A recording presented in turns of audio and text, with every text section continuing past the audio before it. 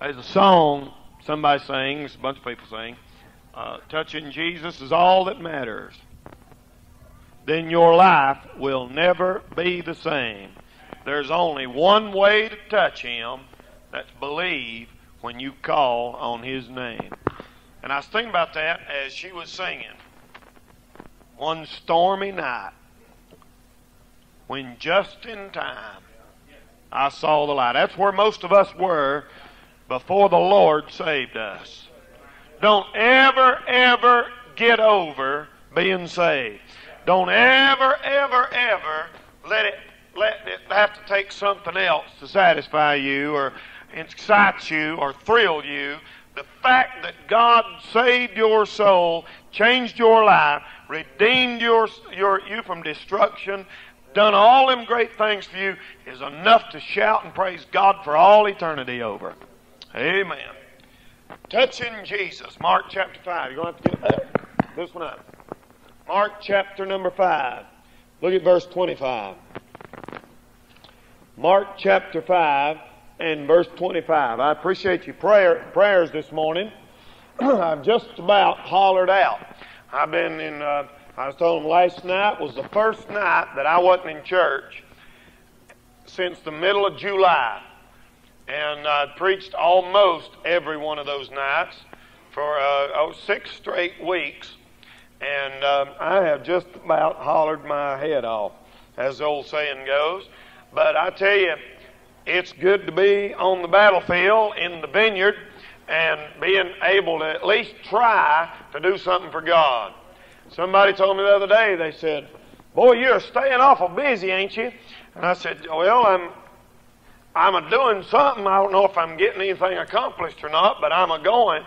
And once I told you before, one of these days when the Lord comes back, the house may be burned down, but my bucket ain't going to be full of water.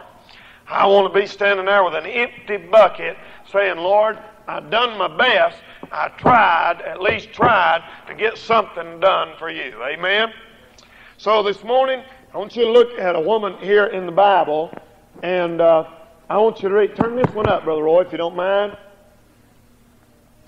Mark chapter 5. There you go. You're getting it now. Verse 25.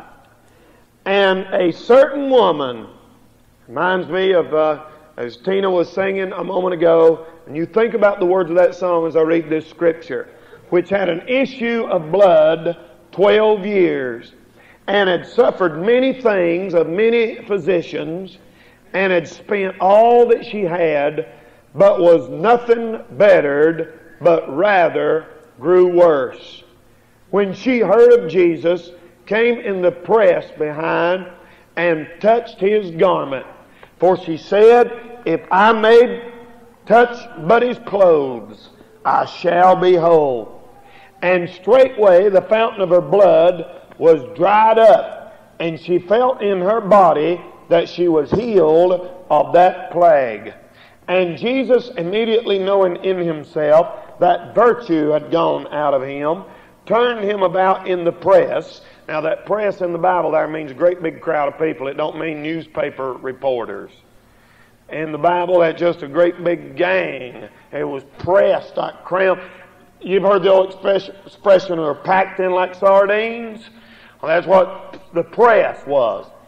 And too bad, it's taken on a different meaning. But anyway, and said, "Who touched my clothes?" And His disciples said unto Him, "Thou seest the multitude thronging Thee, and sayest Thou, Who touched me?" And He looked round about to see her that had done this thing. But the woman, fearing and trembling, knowing what was done in her, came and fell down before Him, and told Him all the truth. That's what you and me have got to do. And He said unto her, "Daughter, thy faith hath made thee whole. Go in peace, and be whole of thy plague." Now, in the Bible, and we read this story this morning, if you'll notice as you read the Bible, many miracles that the Lord Jesus Christ performed while He was on earth was for a reason. Number one, they were for the benefit, of course, of that person that was there. When someone got healed in the Bible, it was the Lord had mercy on them. He had compassion, and He would touch their body and heal them immediately on the spot. It was for their benefit. Not only was it for their benefit, it was for the people around's benefit, that they might believe that the Lord was who He said He was. Lots of times He said, the works that I do in my Father. He said, I don't just do them just for my own glory, but that you people around may see these things and realize that I am, come from God. And He said that you people can know that I'm of God when you see these miracles that I am performing. So it was for their benefit, the unbelievers. And then it was for the glory of God when the Lord would perform a miracle. He'd always do it for God and His glory.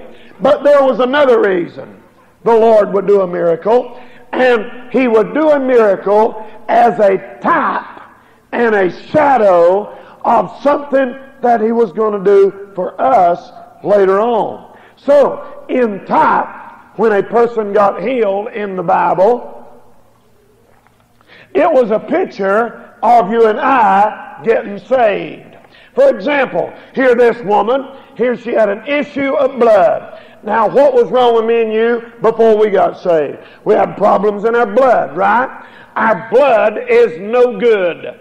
We came from our fathers, they came from their fathers, they came from their fathers, they came from their fathers, they came from their fathers, and we all came from our great-great-great-great-great-great-great-great-great-grandma Eve. She's the mother of all living. And Eve had a problem because she took the fruit and ate the fruit, gave to her husband, it got in their blood, sin got in their bloodstream. Sin got in their blood, went on down to their kids, went on down to their kids, went on down to their kids, went on down to their kids. That's why me and you don't have to teach our kids how to lie. Nobody has to teach a kid how to lie. You have to teach a kid not to lie, right? They are natural born liars. They already come up from the time they're that high, tricking you and deceiving you and crying when there ain't nothing wrong with them, just to get you to come in and pick them up and stuff like that. They're a bunch of little liars. People say, oh, this sweet little darling. He ain't no sweet little darling. He is a little liar. If you don't believe that, you'll find it out after you've had him for 6 months or so. You'll find out. You'll say, not my little baby. Hate to hurt your feelings. Your little baby. They're all gone astray.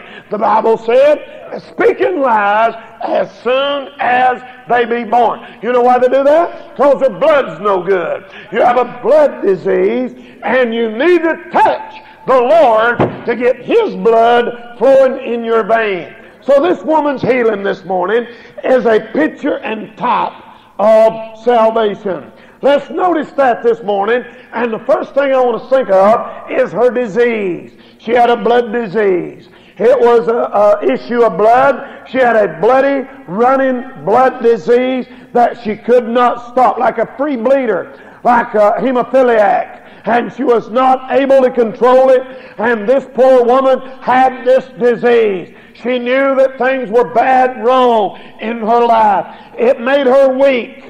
It made her not able to perform daily tasks like she would normally do. It made her weak, just like sin does you and I. It made her unclean. And it made her miserable. Such are the effects of sin. You know that? Sin makes you weak. Sin makes you unclean. Sin makes you miserable. Every one of us have had that old disease called sin. It'll make you miserable. Sin never made nobody happy. I was up showing the teenage girls some slides this morning in the class, and I've got me up a little slide, some slides on the year 1969. And one of the pictures that I showed them was Life magazine. And on the front of Life magazine was a picture of Woodstock, the world's first rock concert in 1969, 20 years ago last month. And I showed them some pictures of it, and right on the front of Life magazine, it showed these about 2,000 hippies out there, just a small fraction of the crowd, And the caption said at the top of the magazine, "Where are they now?" And brother, I thought when I saw that, brother, that's a question, brother. That is a question. Where are those 500,000 people that were at Woodstock smoking their peace pipes, and taking their clothes and their morals and throwing them out in the trash can and living there saying, peace, man, love, man. We're throwing out all the old life. We're throwing out all the old morals and dogmas and religion. The Satanic Bible was published that year. The Church of Satan got in full swing. But where are they now? Where are they now? Many of them were trampled under feet like animals. They were laying there overdosing on drugs by the hundreds, getting run over by dump trucks. They were laying there throwing up, hallucinating in the mud. Girl giving birth to babies right there in the mud puddles. And brother, it was a tragic scene. Where are those kids now? I said it would be safe to say that a lot of them are in hell right now. Let me tell you something. Sin does that. Sin don't bring happiness. Sin brings misery. Sin brings torment. Sin brings unhappiness. Drugs will get you in trouble. Alcohol will get you in trouble. You will not be happy as long as you've got sin in your bloodstream. Well, she realized that she had it. And the love of sin is a cancer of the soul. The wisdom of man has never found the remedy for it. Our schools are worse now than they've ever been. Our neighborhoods are worse now than they've ever been. I read a list the other day, and it said 1940, 1980. And it showed the major problems in our school in 1940. And over here it showed the major problems in our school, 1980. Over here, you'd think it was a joke.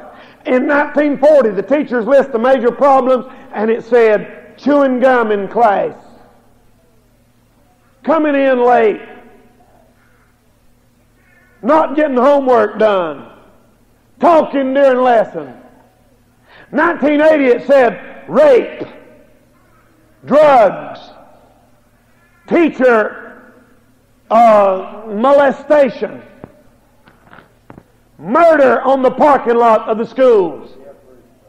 And yet we've got some dumbbells running around trying to tell us the world is getting better. Brother, I'm telling you this morning, sin brings misery. Sin brings result. And our educational system cannot solve the problem of sin. You know what they're saying? You know what they're saying now? That the answer to AIDS is? They say the AIDS epidemic in America, the only hope our young people have is more education. That's what they're saying. Oh, they're saying education is the answer. They're getting AIDS because they're not educated. You're wrong, my friend. We're getting AIDS because we're sinning. Sin is what brings on that kind of stuff. And the only remedy for sin, you got to have something done to your blood. Your blood running through your veins is sinful blood. Notice, secondly, her desire. Now, the good thing about this lady is, and the edge she's got on a lot of people is this. She realized she needed help. And until you realize you need help, you'll never get none. You hear me? Till you realize you need God, you'll never get God. Till you realize you need to be saved, you'll never get saved. Her desire was to be healed. People are always wanting help. But the book says before she ever came to Jesus, she went to many physicians and spent all that she had. And instead of getting better, she got worse. I can imagine her going down there to one doctor in the neighborhood, sitting down, Miss So-and-so, come on in. She goes down and says, Doc says, what's the matter with you?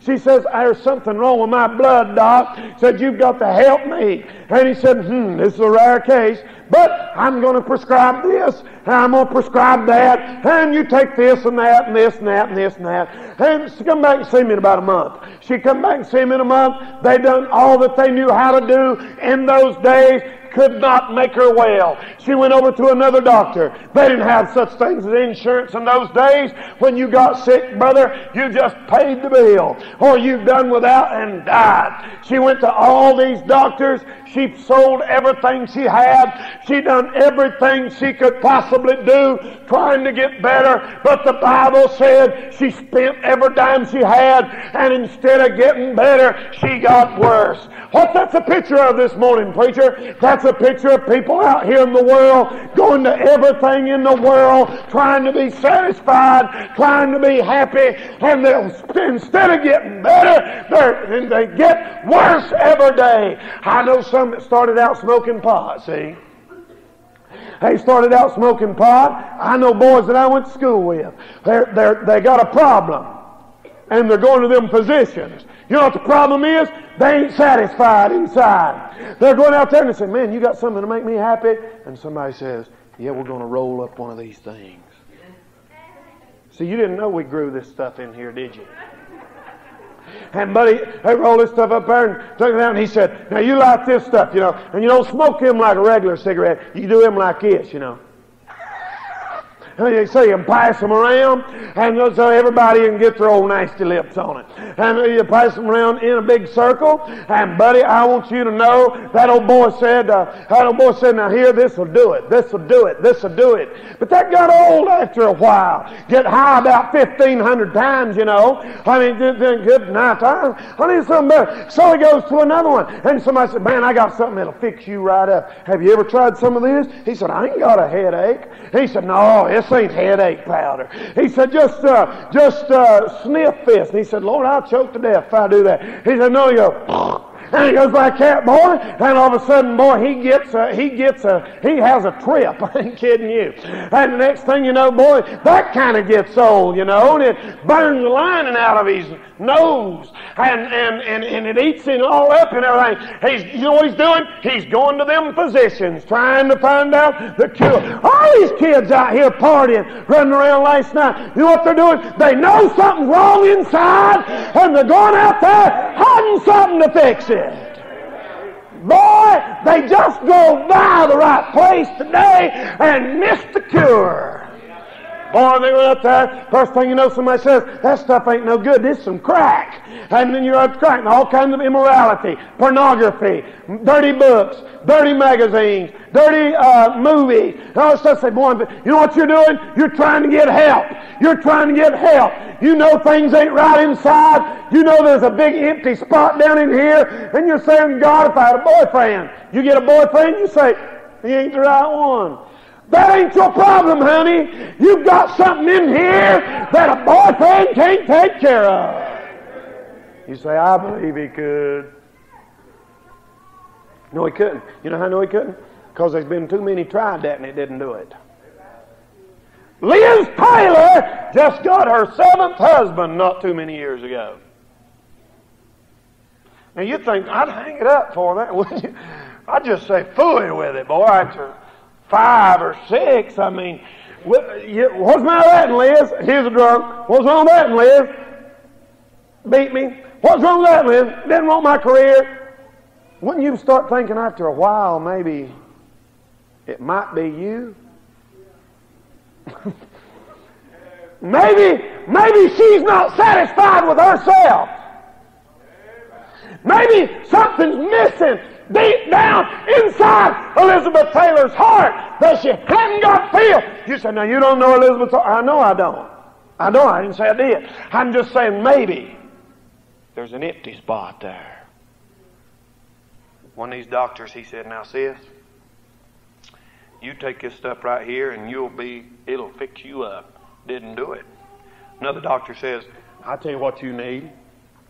You need exercise.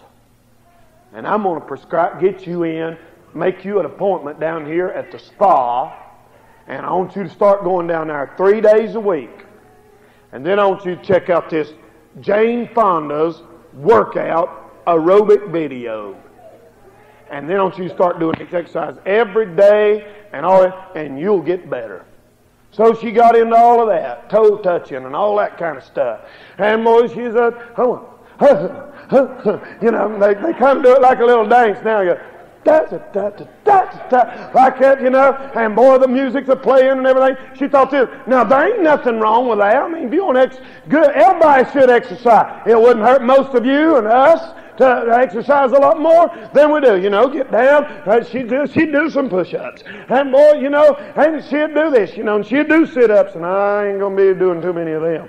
And she'd do this, and she'd do that, and she'd do this, and she'd do that, and this and that. And she looked like somebody in a charismatic church every once in a while. And buddy, she didn't get better, but rather grew worse. You know what? There's a lot of people out here running around. They're into this physical stuff, you know. Oh, yes, buddy, I'm going to tone up and all of that. But your problem is you've still got to lay down and sleep at night. You've got to die one day, and there's still something missing on the inside that exercise can't do. There's nothing wrong with exercise. There's nothing wrong with taking medicine when you're sick. There's nothing wrong with a vacation, trips, hobbies, but it ain't going to fix your disease. That ain't what's going to do it. It ain't going to do it. The next doctor says, I know what you need. How long has it been since you've been on a good vacation? She said, Lord, it's been a long time. I can't afford it. He said, go borrow the money. He said, now, and you take your vacation. Now, not with your husband. Not with your husband. Just you and some girls. Take a vacation. I guess you kind of get the drift, don't you? I don't approve of separate vacation for married couples. That's the thing nowadays. Have you noticed that? Everywhere you go, well, my husband takes a vacation with his friends, and I take a vacation with my friend. There's something fishy down in there somewhere, and if they ain't yet, they will be before it's over with. I mean, if he wants to go off with his bear dogs or coon dogs, and you want to go to somewhere like that's okay. But I'm talking about these beach trips where you go separate. It won't be long. I don't know why I said that, but there may be some weirdos in here this morning. Oh, you crazy old-fashioned preacher. Well, you just think that because you ain't been around like I have. You just think that. You don't know the hundreds of people that I've dealt with. You don't know the thousands that's been right here to this church. I know what I'm talking about, brother. I know how the devil breaks homes up. I know how things start going on. He said, now you need a vacation, sis. And you out there and I'll go somewhere. Have a good time. Hit the bars. Hit the high spots. You know, that don't mean you're a slut or nothing. Go out there and have you a good time. Take it easy. Relax. Enjoy yourself. But her disease didn't get no better. And I'm telling you, ladies and gentlemen, the devil's out there in the world tries to everything in the world to make you happy, give you this, give you that, give you the other. Well, we're happy. All they talk about on TV is the main thing, are you happy? Are you happy? Are you happy? That ain't the main thing. Are you holy? Are you holy? Are you holy? Here's the main thing. You'll never be happy till you're holy. One of them said this, you'll grow out of it. Just leave it alone, it'll go away. And of course, instead of getting better, she grew worse. But then notice third this morning, I'll say this, her determination.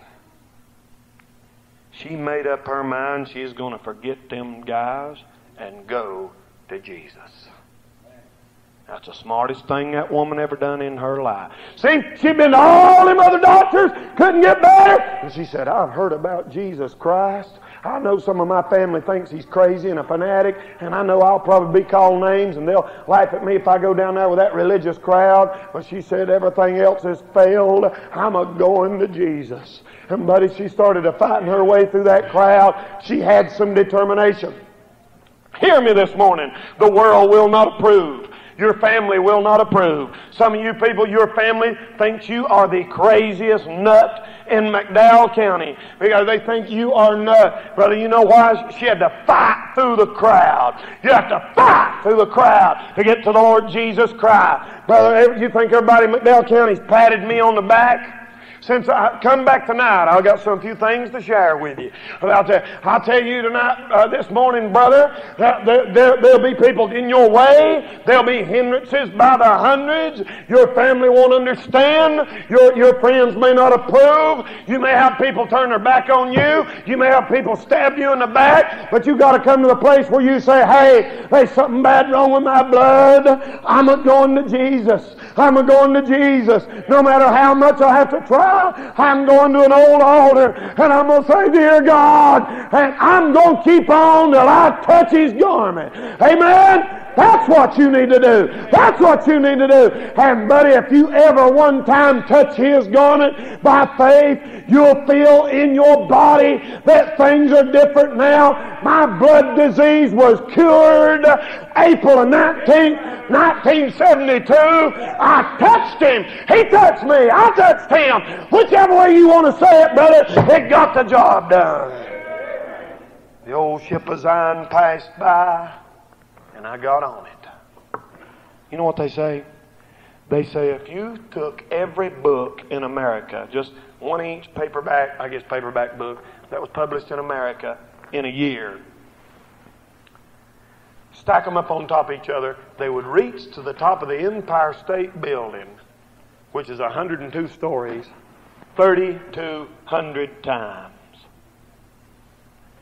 And out of that many books reaching the top of the Empire State Building 3,200 times, there's one that has the answer to man's problem.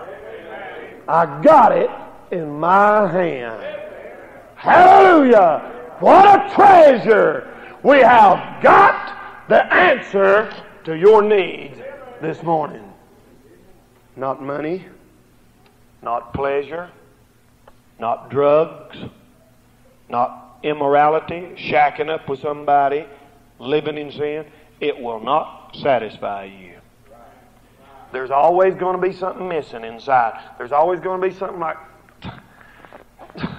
something just ain't there, brother. I'm just not happy. What's wrong with me? She went to Jesus. And you know what she done to Jesus? She got right down in front of Him, folks. And the Bible says she told Him all the truth. You know what she done? She come clean with the Lord. Now you know what somebody in here needs to do this morning? Somebody in here this morning needs you to say, all right, I've tried all that other stuff. I've done this, I've done that. I heard not long ago I was preaching in a revival, and we was having testimonies. I'll tell you this and I'll be closing. And one lady stood up and gave her testimony, and she was crying. She looked like she's probably maybe around, I'm sure, in her 20s. She said, folks, I've done everything that a person can do. She said, you name it, I've done it. Any kind of drugs, any kind of sin. She said, I've been through it all. And with tears coming down her face, that lady said, there ain't nothing out there worth living for. Happiness is in here. See, she'd been raised in church when she was young and rebelled and got out and went out in sin and went out in the world. But she come back and got right with God in that revival and stood up with tears in her eyes saying, this is where it's at all along.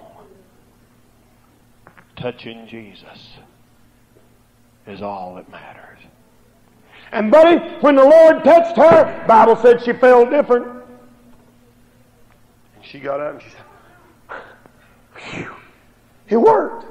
Well, bless my soul. Hallelujah, glory to God. And she went back home. And somebody come by and they heard her singing in her room. And she's in there singing. Then my mind goes back to that stormy night when just in time I saw the light. Yes, the light from that old lighthouse that stands up there on a hill. I can see her walking down the grocery store the next day, and I thank God, just like Tina, for the lighthouse. I owe my life to him. So what's this lighthouse, man? What you talking about, this lighthouse? I tell you what I'm talking about. He's the Lord Jesus Christ. He fixed me, and he can fix you. A priest can't fix you. A church can't fix you. I can't fix you. They ain't no use in you coming up here this morning telling me your sins. I've got plenty of my own to worry about without worrying about yours. You tell them to the Lord. You tell them to the Lord. That's all that matters. Let's stand together and bow our heads.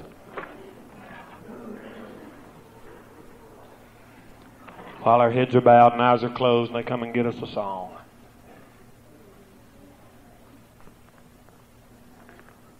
The old song says, a woman tried many physicians, yet grew worse, so to Jesus she came. And when she finally touched Jesus, he set her free. Touching Jesus is all that matters. Then your life will never be the same. There's only one way to touch him. Just believe when you call on his name. Or maybe there's somebody here this morning and say, Brother Danny, I know you're telling the truth and it hurts and I don't like it, but I know it's the truth anyway. What I need is Jesus. If God's speaking to your heart this morning, you can walk down here, get down on your knees, and say, Lord, I want to touch you. Dear God in heaven, do something for us this morning. Help that one that needs to come. Thank you for these that are already come. I pray, oh God, that you'd move on somebody this morning that needs to come real bad.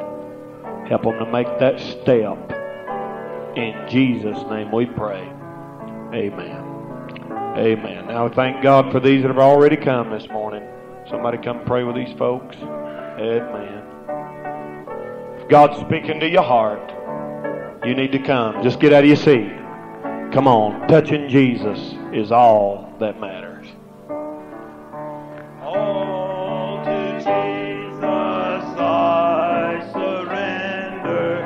All to him I freely give. Sing. I will ever love and trust him, in his presence daily live. Amen. I surrender all. Will you turn it over to him this morning?